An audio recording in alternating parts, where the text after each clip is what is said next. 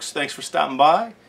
Today I thought we would take a second and kind of talk about, see if we can get a discussion going about the state of your local music scene and maybe your small town local music scene. I thought I'd share my experience in playing in the one that I've played in for a very long time. I live in a small town, have for a long time, and all of my gig experiences pretty much is within there. I lived in Nashville for a little bit, but by and large most of it has been small town kind of things, and I'm guessing most of your experiences are the same if you are a gigging musician. I'm old, so I've been doing this for a really long time, just under 40 years. So I kind of came up when I was young. It was the mid 80s when I first started playing gigs and stuff. And I thought I'd just take a second and talk about how I've seen it change in my area over the decades, and really especially in the last 20 years or 15, 20 years or so. We all know the music industry has totally changed. No one has a CD player anymore. There's dwindling ways of musicians to make money anymore. So that's a debate. You could argue on both sides of that for the pros and cons of that. Music's basically free now. But I would argue, for the point of this discussion, the way music is consumed has greatly changed in the time that I've been playing, and it's reflected in the types of gigs you can get now, in the way people interact and participate in what you're trying to do anymore, at least from my experience. This is all just my one guy's in a basement's experience, okay? You'll have your own, and I'd love to have you share it beneath so we can maybe see what it's like around the country or the world even, if people are watching this. But in the 80s, you could have a pretty large, it was pretty common to have a big, large rock band. The PA systems were huge. There was light shows. Most of the places you played were in bars or clubs, however you want to refer to that. Most of them had some sort of a stage area.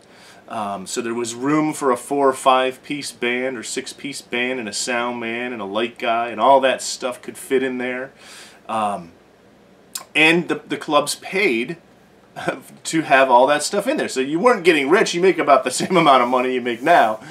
But, you could get these kind of gigs where you could bring a full amp setup out, and you could make, it could be a little noise. You could make a big racket, and people came out to that club to listen to music and party and dance and do all of that stuff. And they were there all night. We used to joke that, it didn't get started till 11 o'clock. You might start at 10. It would play 10 to 2 or something like that. But, no one would even start dancing until 11 o'clock or something when they start to get a little liquored up. And the place would get more and more crowded as the night went on. And I don't think it was band dependent. It was based pretty much on the club. Each club or bar had its own clientele that maybe lived in the neighborhood or liked that particular venue. And some of it would people coming out to see the band, but really you played every place, and every place had a full crowd almost all the time. There was very few times I remember playing where there wasn't a bunch of people there dancing and having a good time and all of that kind of stuff. So it was a really fun time. I'm really glad I got to play in that time. When I talk to people who are from the generation before me, it was very common in this area to be able to play 4 or 5 times a week in those kind of environments. Wednesday, Thursday, Friday, Saturday, Sunday, you'd be able to play that many gigs in a small town like this. There was just enough clubs, and the people supported the music, and they would come out because they liked live music, and they wanted to participate in it and dance and have a good time and have a few drinks, meet some people. It was very much a social thing and a cultural thing, I think, at the time. And it was even that way a little bit in the 80s. Not so many places, not so many gigs, I would say. Like we pretty handedly always played every Friday and Saturday for sure. Maybe a Thursday, Friday, Saturday occasionally if there was some sort of special thing at a campground or something, maybe a Sunday. But it was always at least 2 days a week that we played pretty consistently. Over time, what has happened is we've gone from that, and again, I'm just kind of speaking to my area, to most of the clubs. And by the way, let me just back up a second. In that same time when there was those clubs with stages and stuff, when I'm using the term club, I'm referring to what I'll call animal clubs, which is your Legions and your Elks and your Antlers and your Moose Lodges and your VFWs, that kind of thing. So there was 2 circuits on that, depending on what you were doing. One would be like the bar circuit, and then the other you could play all the time. And I did in the Legions, in the animal clubs, and that sort of thing. So I just want to clarify the use of the term club as I'm using it.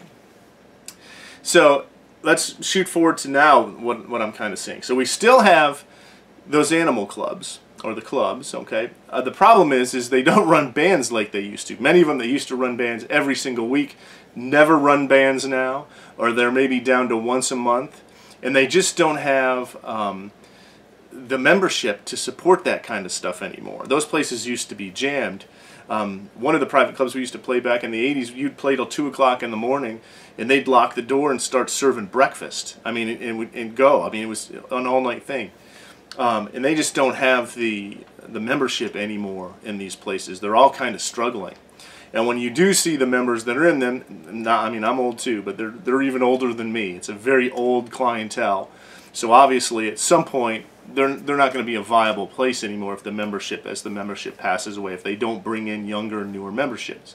And the problem is, a lot of young folks don't really care about live music anymore. Even when you go out around here and see people playing, by and large, the people that are still interested in and kind of supporting live music, even on a bigger level, even on like what I'll call AAA bands that are kind of known, and maybe 80s metal bands or whatever. When you look around, it's a very old audience, So I think the younger generation does not appear to be as interested in live music as we were back in the day. So when you come now, like a lot of those places are not having as many bands as often, or none at all, and the bar that used to be have the bands a lot of times don't exist anymore. They're really, what's left is restaurants. So it might be a brewery or a restaurant, that kind of thing. That seems to be where the majority of the gigs are. And within the last 10 years, it's getting hard to even get a band booked in those areas, because a lot of them are just going down to singles and duos with an acoustic guitar or whatever that happens to be. And I understand it. I mean, this all makes sense. If you don't have people that are supporting live music, why would you want to pay for a whole band when you can spend $100 and get someone to come in and play for 3 hours with an acoustic guitar, or 2 hours or whatever, and have entertainment for the folks that are there? So one thing that happens is the places that now seem to have bands have no space for them. So there might be a tiny restaurant, and they have a little tiny corner, and they book like our band's a 3-piece band, and they jam us back in the corner. There's barely enough room for anything. And then, of course, it's always too loud, right? Because there's real drums. So there's live drums in a restaurant. So people are trying to have dinner, right? And again, I totally understand it. But the drums kind of dictate the volume of a band, right? Even not mic'd. So a drum can only be played so softly with a stick.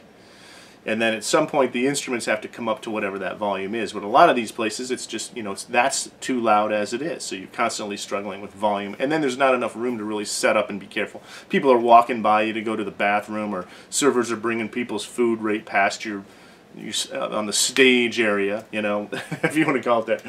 So that's been one of the biggest switches that I've seen. And when we talk about it from a point of view as doing a singles or a duo, I would even call it, around here we call it the patio circuit.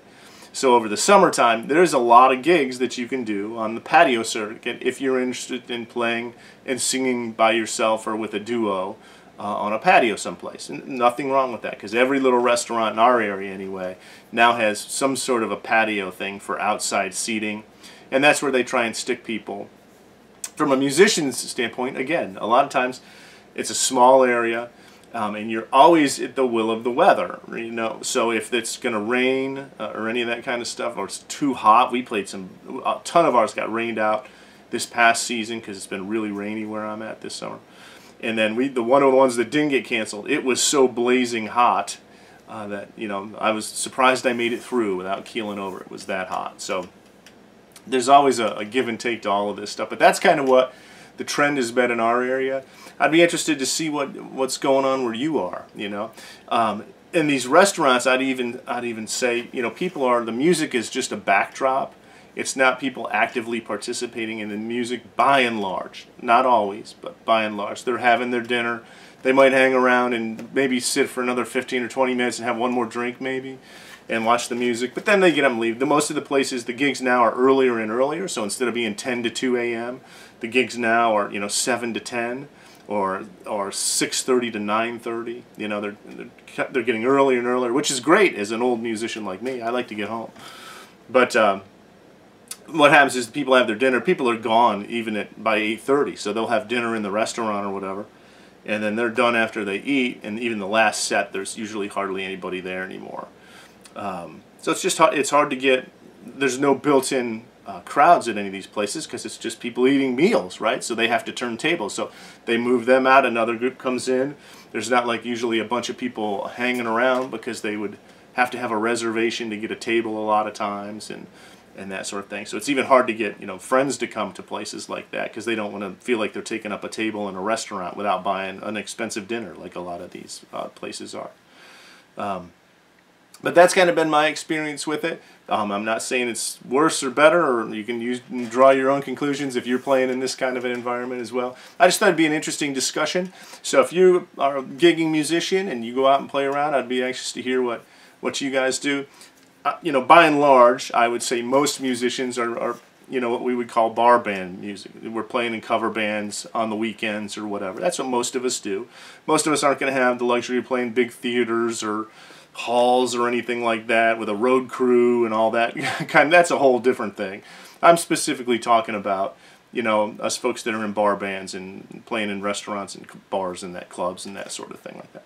So if you have experience, I'd love to hear from you. Go ahead and post it in the comments. If you enjoy any of this kind of this content or discussions, please subscribe and like. That way we can maybe build a community here and keep the discussions going. So as always, I appreciate you listening. Thanks so much. Have a great day.